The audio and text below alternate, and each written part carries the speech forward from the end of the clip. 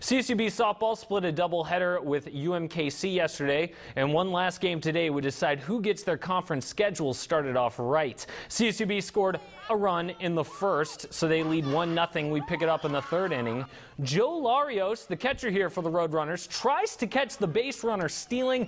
The ball goes into the outfield. Abby Warkentine scores, tie ball game. Next batter, that drops into the outfield. The runner comes home, and Larios drops the ball. Kangaroos take the lead.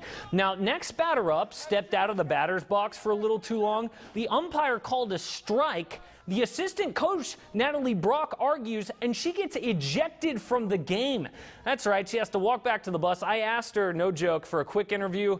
She told me the word that got her ejected and then told me to leave her alone. Totally fine. All right, still 2-0 in the final, 2-1 in the final frame. Runners have their rally caps on, but Katie Kelly for UMKC spoils the party. CSUB loses today 2-1. They'll travel to Utah next.